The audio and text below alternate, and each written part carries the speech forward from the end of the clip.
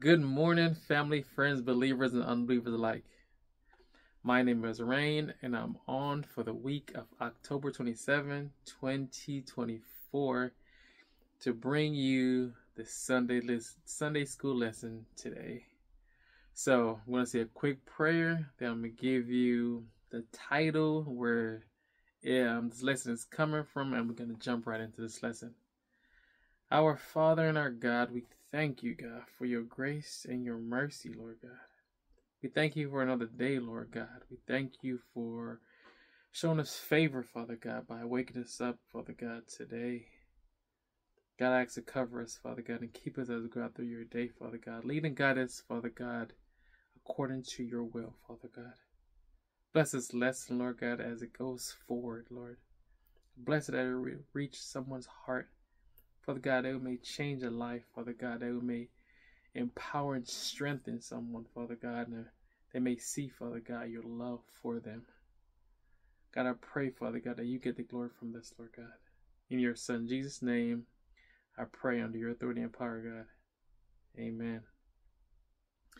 So today's lesson, the title of today's lesson is Jonah Runs and is Found Out. And from the title, you know what book it's coming from. It's coming from the book of Jonah, chapter 1, verses 7 through 17. So, if you're a Bible student, or if you go to church, or if you're in the Word, you know the story of Jonah and what he did and what God did to him.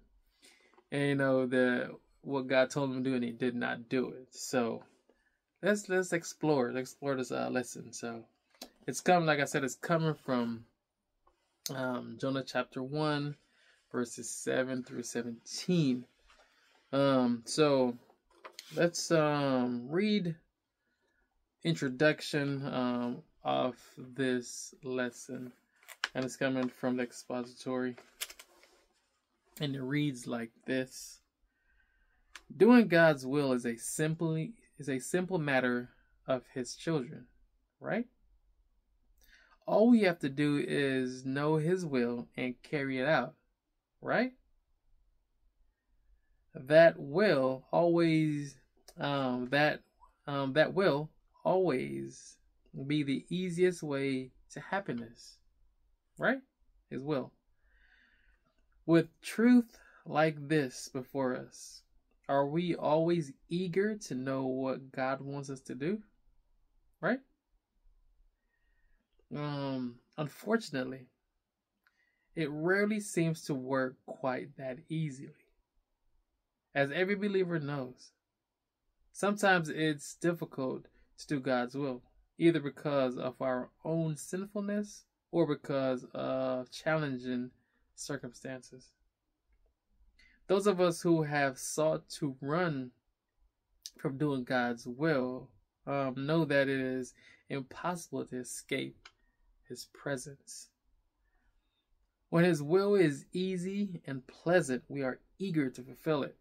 But when it demands something difficult, we often try to run from it or ignore it. Jonah tried to run, but God's love for him was too great to escape. God sought him out and gave him another chance to obey.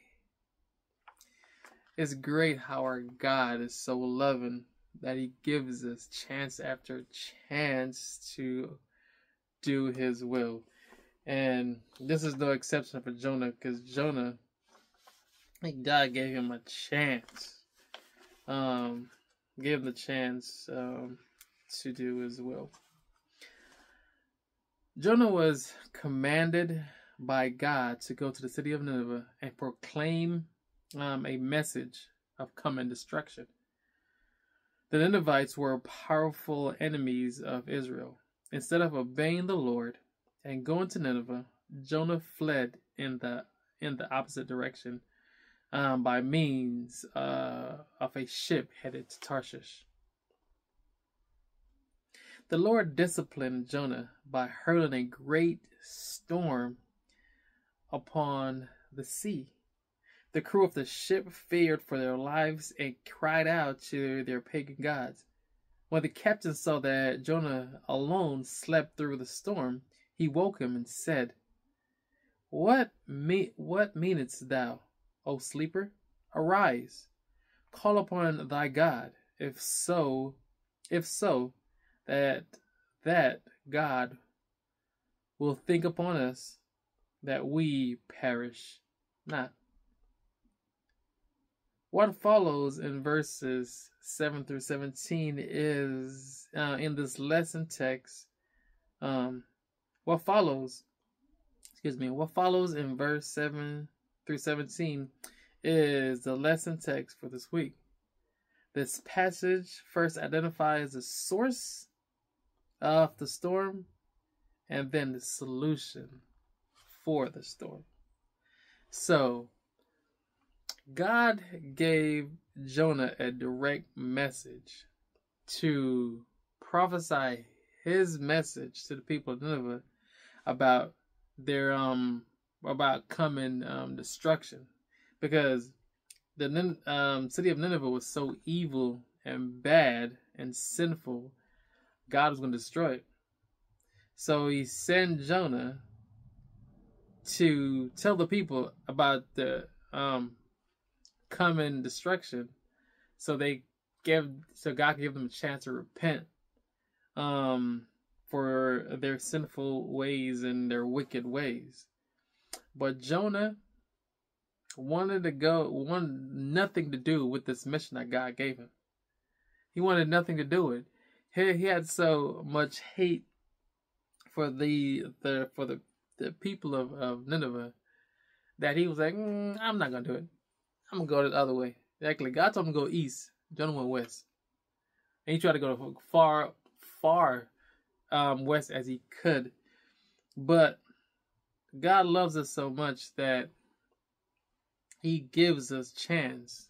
He disciplines us in our disobedience, but He gives us chances to repent, chances to go the way He's directing us to go. And we will see that as we continue to explore this lesson today. So, the word of the Lord allowed me to format this lesson. It was broken down in two halves. First half is going to cover verses 7 through 12, and then the second half is going to cover verses 13 through 17. So I'm going to read verses 7 through 12, and then I'm going to share with you what the Lord shared with me.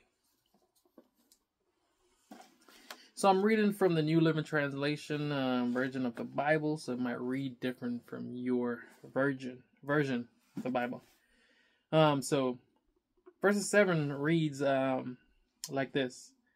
Then the crew cast lots to see which of them had offended the gods and caused the terrible storm. When they did this, the lot identified Jonah as the culprit. Why has this awful storm come down on us? And they demanded, Who are you? What is your line of work? What country are you from? What is your nationality? Jonah answered, I am a Hebrew. I worship the Lord, the God of heaven, who made the sea and the land. The sailors were terrified when they heard this, for he already told them he was running away from the Lord. Oh, why did you do it? They groaned. And since the storm was getting worse all the time, they asked him, What should we do to you to stop this storm? Verse 12. Throw me into the sea, Jonah said, and it will become calm again. I know that this terrible storm is all my fault. Yeah, Jonah, this storm is your fault. God told you to do something and you didn't do it. I digress.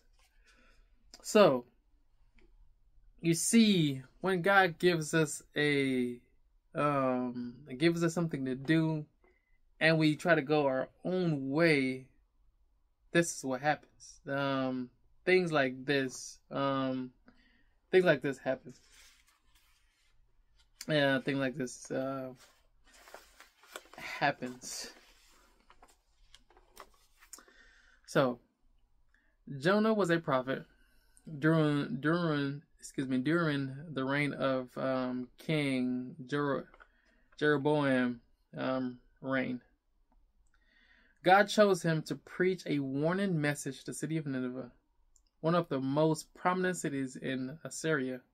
Assyria was an evil empire with a brutal army. They were a threat to the nation of Israel. Jonah's call to speak to a foreign nation is unique among Israel's prophets. Other nations had prophecies directed against them, but only Jonah was commissioned to go and give a direct message from God. And this is true. If you look through scripture and study the Bible, you see that most of the messages that God gave his prophets were for the Israelites. It's for his people. Jonah, the book of Jonah is unique in this way because God gave a message to his prophet Jonah to prophesy to a total different nation. So Jonah, the book of Jonah is unique in this way because God didn't use Jonah to prophesy to his people Israel. He gave Jonah a message to prophesy to a different nation, showing that God loves everyone. God wants his creation to love him back and establish a relationship back with him. So he gave this message to Jonah to go and speak to the Ninevites, but Jonah, I don't want to do it. I don't want them to repent. I want them to be destroyed. This is what happens at times when we become self-righteous. How dare us, or in this case, Jonah, refuse to show the love and grace of God to others? The Bible tells us, this famous verse in the Bible tells us, "For God so loved the world that he gave his one and only Son, that whoever believe in him shall not perish, but have eternal life." That means God loved all his creations. It does not matter if they're atheists, practice pagan worship. God loves his creation, and he wants his creation to love him back and come back to have a right standing with him. So God gave Jonah, and he commissions us to go therefore into the world and make disciples of of the world until he comes back. So how dare Jonah, or how dare us, not show love and grace that God showed us when we didn't deserve it? God could have destroyed us and start over, but he didn't. He sent his one and only Son into the world to die to save the creation that he created. Now you gotta think about that for a minute. That's real love. That's love in action. God wrapped himself in human flesh, suffered, died a horrible criminal's death just to reconcile us back to him. Now, God gave his message to Jonah. So how dare Jonah? How dare us not to share God's message, God's love, God's grace to someone else? So we should examine ourselves every day, or at every opportunity that God gives us to share him, to share his love, and not when God gives us that commission, like, go ahead, share it with this person. God nudges us in our spirit because the Holy Spirit lives in us. So he nudges us like, share with this person. But we're shy or we're like, okay, they might think we're weird. Does not matter. When God commissions you to do something, He's gonna give you the backing. He's gonna back you. He's gonna hold you. He's gonna give you the boldness, the courage, give you what to say to share what He wants you to share with that person or people, or group. Does not matter. But here, Jonah, in his self-righteous way, like, they don't need it. Let them die, God. Let them be destroyed. I'm not going to Nineveh and tell these people and warn them about your destruction. I'm gonna go this other way. But you see what happens when we don't go God's way, when we get off the course. That we're gonna see as we continue to go through this lesson. Jonah knew he was the cause of the raging sea, and therefore had to suffer the consequences of his actions. Because he didn't listen to God, God causes terrible storm upon the sea, and we're gonna see what happens when we disobey God. He laid out a plan, one in which he would have to give his life. Why did he not simply submit to God? Speaking to Jonah, submit to God and ask the sailors to turn around. It is possible that Jonah preferred to die than to give God's message to Nineveh. At least he knew that his absence from the boat would save the sailors. So Jonah was willing to die and willing to die to bring the love of God to these people, the grace of God, the message that God gave him to bring to the Ninevites. He was willing to die and not bring that message. Like I said before, how dare you, Jonah? Or how dare us not to bring the love of God to someone else? Now, he was willing to give his life. Give his life not to bring the message. In contrast, Jesus Christ gave his life to bring the message of God, to bring the revelation of God, to bring the salvation of God to us. But we, as his followers, can't do the same for someone else. Or we can't share the message with someone else. Because they're gonna say we're weird. Or we act like we're ashamed, proclaim Christ as our Lord. How dare we don't share a life-changing message with someone else to save their lives? We plant the seed and then let the Lord do what the Lord does. How dare us, like Jonah, disobey God and then don't follow his commission. So by disobeying God, Jonah put the lives of the men on the ship in danger. As servants of God, disobeying his commands can bring harm to others around us. Us not following God's path can put other people in danger. And we see here in Jonah, in these verses. Because Jonah didn't obey God and go to Nineveh and preach the message that God told him to preach to the people, he put the lives of these sailors. Now, these sailors had families, they had children, they had friends, they were dads, they were brothers, they were uncles, they were sons. And Jonah put the lives of these people in danger because he disobeyed God. When we disobey God, we have a sphere of influence, an atmosphere of influence around us. We influence people whether we know it or not. When we step out of God's will, our influence, people they're gonna be influenced by it. So we might put that, when we step out of the will of God, we put people in danger because we're not following truth We're not following righteousness, right?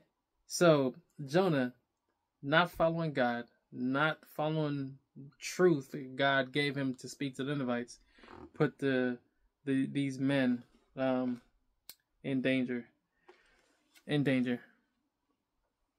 But God, if God were not a loving God, maybe this would have worked. Okay, so if God was a loving God, maybe the plan Jonah had would have worked. But maybe it'll work. But God loved Jonah too much to let him escape his will and go his own way. And it's the same for us. God loves us so much that he sent his only son to die in our place for the disgrace, disobedience, the sinfulness that we turned against him. He sent his one and only son to die. He loved us that much that he came up with this before he created anything. He came up with this plan before he created anything. To say, these people gonna disobey me. But me, God, I'm gonna send my son so they can be reconciled back to me because I love them so much. These creations that I'm gonna create, I love them so much. God loved Jonah so much that he, even in his disciplinary actions, God had mercy on Jonah. And we're going to see as we continue through this message, through this lesson, the mercy God had and the grace God had for Jonah. So that was just a synopsis of the cover verses 12 through, verses 7 through 12. What the Lord gave me, I shared with you. Now, for the second section, it's gonna cover verses 13 through 17. I'm gonna read those verses and then I'm gonna share what I have. So verses 13, it reads, "Instead, the sailors rowed even harder to get the ship to the land, but the stormy sea was too violent for them, and they couldn't make it. Then they cried out to the Lord, Jonah's God. O Lord, they pleaded, don't make us die for this man's sin, and don't hold us responsible for his death. O Lord, you have sent this storm upon him for your own reasons." And then the sailors picked up Jonah and threw him into the raging sea, and the storm stopped at once.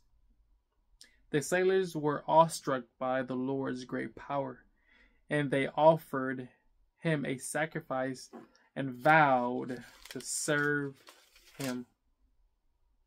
Now the Lord had arranged a great fish to swallow Jonah, and Jonah was inside the fish for 3 days and 3 nights.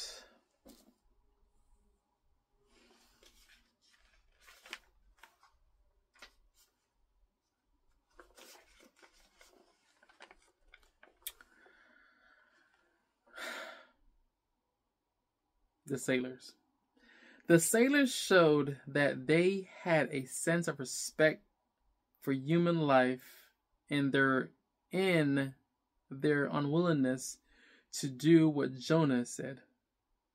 He told them to throw him over the side. Okay, he told them to throw him into the sea. Just throw me into the sea. If everything will stop, all this rage, all this wind, this storm, it will stop. You throw me into the water because it's my fault. So the sailors showed that they had a sense of respect for human life in their unwillingness to do what Jonah said. They might have been seasoned and tough men, but they were not malicious. They were not eager to take a life or possibly be guilty of murder. This is quite a contrast to Jonah's attitude to the Ninevites.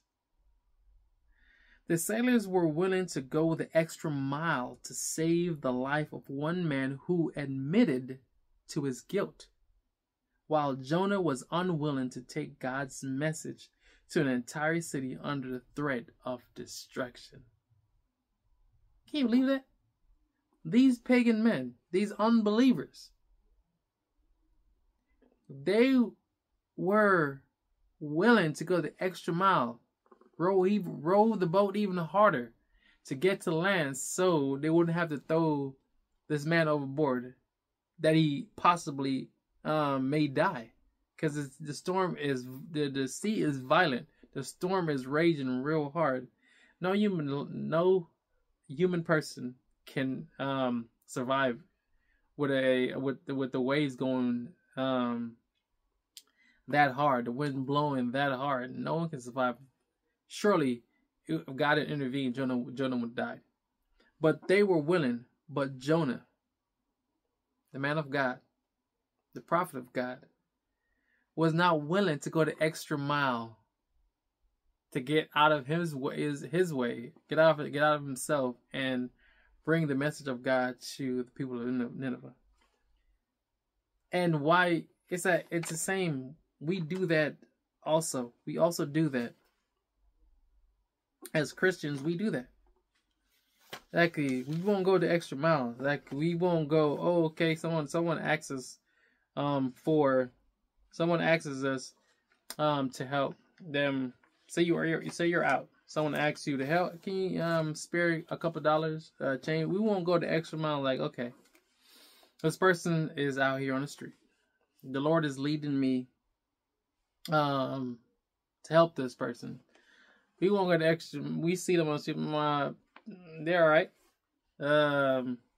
They can find, likely they're able-bodied. They can do it. But we, as human beings, we need people. Yes, there's people that take advantage of things, but the vengeance is the Lord. That's what the Lord says. Vengeance is mine. So let the Lord avenge you if they do take advantage of you. Let the Lord take care of that. But if the Lord tells us that we need to help the needy, the poor, the orphans, the widows, then that's what we do. We see someone hungry and out without shelter, go the extra mile. So if that person asks you for a couple of dollars, say, hey, check it. I'm going to this store. Would you like me to get you something to eat? Go in the store, buy them a couple of things that they can have with them. They can have with them while they're out, because they have nowhere to go. They can't go to a restaurant like us. They can't go to a grocery store because they have the means to get it. And people look at them funny if they do have little money and come in the store to buy something. So go the extra mile. Be like the sailors. Row the boat even harder. Go extra mile to help someone that needs your help. This part of Jonah's story teaches us several lessons about God's disciplinary love. First, as shown by Jonah's experience, disobedience to God's will brings his discipline. Second, even in the midst of discipline, God can use someone as his witness to others. God used Jonah to turn the sailors from calling on false gods to worshiping the one true God. Even in the midst of God disciplining us, he can use us as his witnesses. He can use us. He used Jonah as his witness even in Jonah's disobedience. These sailors, pagan unbelievers, saw the awesome power of God and said, "That's it. God, here's my heart, God. That's a sacrifice. Here's my heart, God. Take it. I'm yours. I will worship you from now and forever. These sailors gave their heart to God and say they're going to worship him. Even in the midst of the discipline Jonah, God used him as his weakness. Third, God is sovereign over all his creations and uses it for his purposes. He caused the storm to discipline Jonah, and he caused it to cease in order to save the sailors.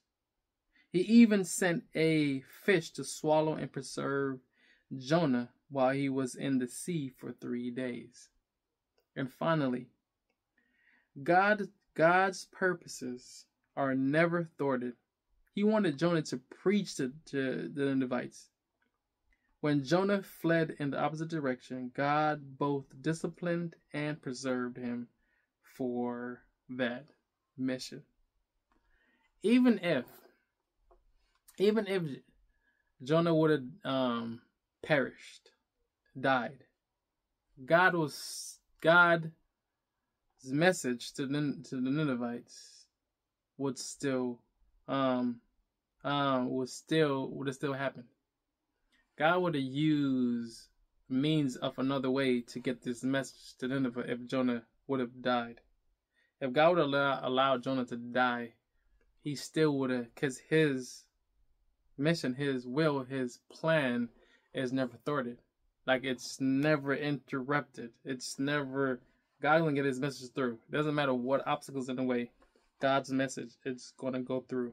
His plan is going to go through.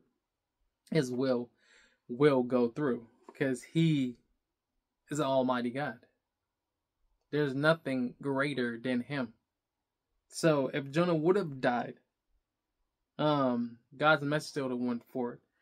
But God, in his love, disciplinary love, he miraculously got a big fish to swallow Jonah to keep him preserved in the sea and to transport him to Nineveh to preach his message. Even his love, he showed grace. He didn't allow Jonah to die. When they threw Jonah into the sea, Jonah didn't die. That's God's grace. That's God's love for his children. For us. When we go our own way, God still shows us grace when we go our own way. God, all right, go your own way.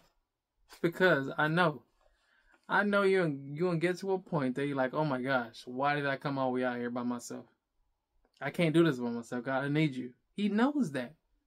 It's just like a parent. You discipline like a parent. You discipline your child because you love them. You don't discipline them to do it, just to be mean, just to be harsh. You do it because you love them. Right? If you see your kid going the wrong way, you're gonna correct them. You tell your child, whoever you're parenting, okay, don't do drugs because it's gonna do this, A, B, and C to you as you get older. That's because you love them. You don't want to see nothing bad happen to them. You want them to progress in life. You want them to be covered with your love. That's what God does for us. That's what he did for Jonah. He covered Jonah with his love. Because he loved Jonah, he disciplined him because God is our Father. Jonah is his son. He had to discipline Jonah because he had to show Jonah a lesson. Like, no, you can't. When I tell you to do something, I'm telling you out of love because I love you and I want better for you. We don't see that. As children, when we're growing up with our parents, we don't see that until we get older and then we understand, like, okay, now this is what they were doing this because they loved me. They want the best for me. They want me to grow in character, have values. And that's what God does for us when we follow his will and go his way. And let's leave the lesson with this verse from Isaiah. Isaiah 53:6 says this: all of us, like sheep, have strayed away. We have left God's path to follow our own. Yet the Lord laid on him the sins of all of us. Because God loved us and knew we were going to stumble, knew we were going to fall, knew we were going to walk away from him and go our own way, he laid our all our faults, all our blame, all our sin, he laid it on Christ because he loved us. No mistake about it, he loved his son. He loves his son. But he loves his creation too. He wants the best for us. So when God disciplines you, don't take it the wrong way. Praise him for it, because it's gonna make you better. He's building character in you. He's strengthening you. He's strengthening your spirit, man. The Holy Spirit lives in you, is strengthening you as you walk through this faith, as you continue to believe in Christ, and the Holy Spirit lives in you. God is strengthening you through chastisement, through discipline. He is growing your character. He's molding you. He's giving you value to be a Christian man or a Christian woman. So don't take God's discipline as a bad thing. You take it as a good thing, because God is growing you. So if you don't get anything from this, know that God loves you, and he loves you as he corrects you and disciplines you. So thank you for listening. I'm Rain. I love you guys. Go in Christ. Peace.